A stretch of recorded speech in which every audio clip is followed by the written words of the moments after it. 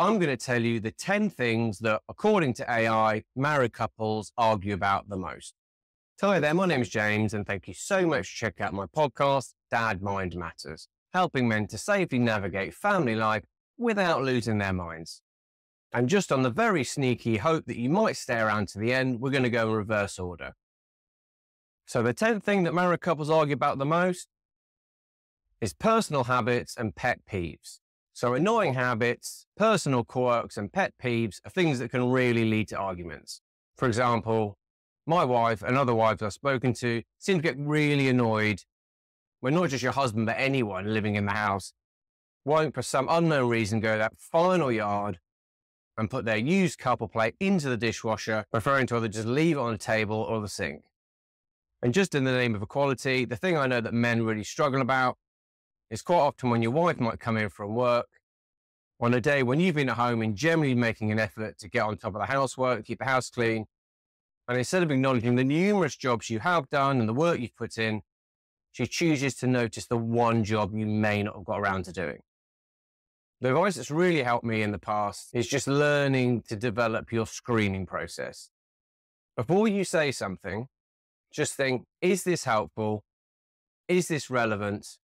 Is this kind? And I'd say if the answer is no to any of those, then maybe try and rephrase it. Irrespective of how you're feeling after your long day at work or your day with the kids, just take into consideration you have no idea what your other half may have been going through, what they may be worrying about, what stress they may have been dealing with that you have no idea about. If you can put kindness at the forefront of your intentions, you're on to a pretty good start. And the 9th thing that, according to AI, married couples argue about the most, trust and jealousy. Issues of trust, infidelity, and jealousy can be a major source of conflict in marriages. My wife works as a teacher and works with other men. I train Brazilian Jiu-Jitsu, which means often training with other men and women. This all comes down to trust, basically. And if you have issues of trust in your marriage, that's not a good start, and that's something that needs to be addressed. The best advice I've heard on this is when you meet a partner, you've got to accept who they are the day you met them. So when you meet your wife, if she has a number of male friends who may be ex-boyfriends, who may be good friends from work, who may be good friends from an activity that you don't do that she's been doing for a long time, you've got to accept that. And in turn, that goes for her. That said, if there's suddenly new behavior, new people mentioned, then that may be a genuine reason to worry. This may be me being very old-fashioned, but I'll be honest, I think I'd have a problem if my wife was going out to have coffee or drink with a new man in her life I didn't know anything about. And I imagine she'd probably feel the same. Good advice I've heard is always think, well, would I be doing or saying these things if my wife was in the room? And if the answer is no, being overly flirty with that man at Park Run, just think, well, how would my partner feel if he was here listening in on this? Would he be okay with that? If the answer is yes, then I think you haven't got a problem. It's a really tough one to deal with, and it's an issue I've struggled with in the past, but you've got to trust someone until they give you reason not to trust them. And the 8th reason, according to AI, that married couples argue, priorities and goals. Differences in long-term goals, career aspirations, and personal priorities can lead to disagreements. If after 40 years of trying, you're still not a world-famous DJ, having plowed lots of family money into that investment with no return, I think it might be fair that your partner has reason to be a bit peed off about that. In the same way that if your wife, after 10 years of marriage, suddenly decides actually she doesn't want the same things as you, wants to go and live in Bali, which is something that was never mentioned when you first got together or got married, I think you'd have good reason to challenge that. The marriages I see work are the ones that are versatile. People change over time. And if your wife or husband suddenly loses loads of weight, gets really fit and healthy, and actually becomes a better version of themselves, a happier version of themselves, then you need to promote that and support that. I was listening to a really good podcast from a marriage therapist. If your partner gets fitter, gets healthier, gets a promotion, instead of pouring cold water on that, I try and use it as inspiration to become a bit better myself. So when my wife started getting fitter and healthier, drinking less, eating cleaner, then I saw that as a good opportunity to join her. Because actually, the result of me doing that is a better me. And the 7th thing that AI thinks we argue about, time management. Now I see this as 2 things. Firstly, people get really annoyed about people who are late. If you know that your partner is someone that gets really, really cross when people are late or people aren't where they say you're going to be when you agree, then make an effort not to do that. If after 10 years of marriage, you will probably know your partner pretty well and you'll know the things that push their buttons, don't do it. In the same way, if there's something that they continue to do that really pisses you off or really upsets you, I think you're well within your right to say that. And if and when I need to do that, I'd always come from it from the point of, look, I want us to be the happiest married couple I know. I want us to create the best loving family environment for our children. And in the same way that I want to be able to support you and not do things that upset you, I kind of want you to do the same.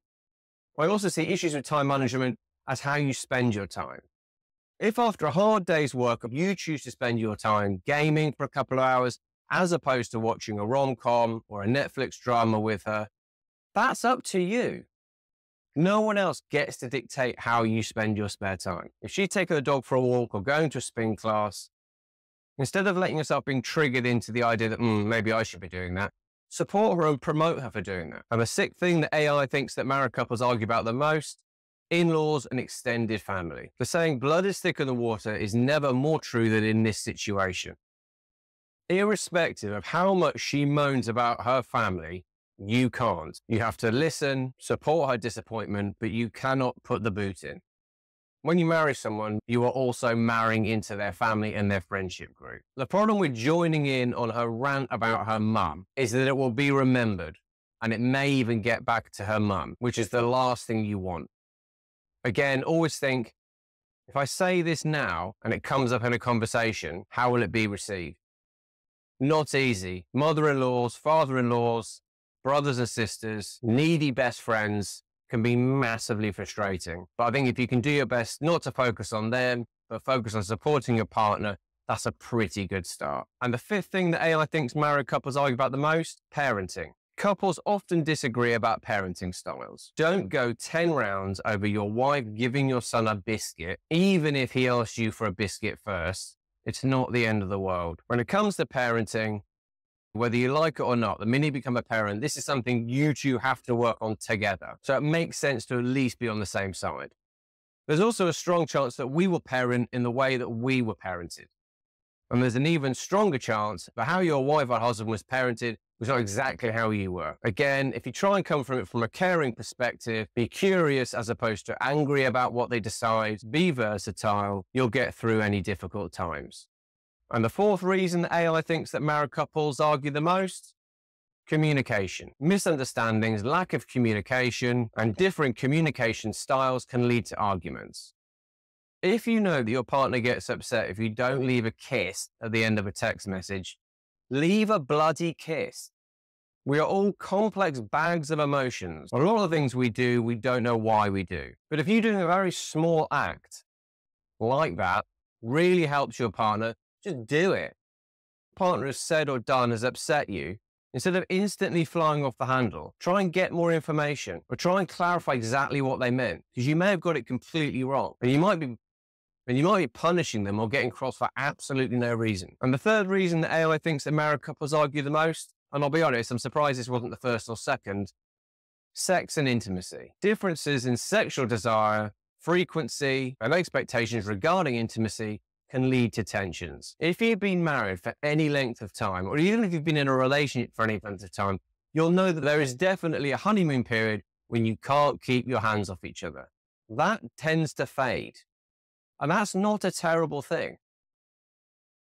The minute you're a parent, quite often sexual desire is replaced with a need for sleep, or a need to enjoy your own pursuits, or a need to be on your own. Don't read too much into it. And I think on the subject of sex and frequency, quality is better than quantity. I think you're better off having sex once or twice a week, and it's really good, than trying to force to stay to some sort of insane schedule that you had in your 20s. People change. And any men who've actually witnessed childbirth and may have been present after childbirth when your wife might have been going through something like an episiotomy, just think that there may be very good reasons why sex isn't actually as comfortable and enjoyable as it used to be.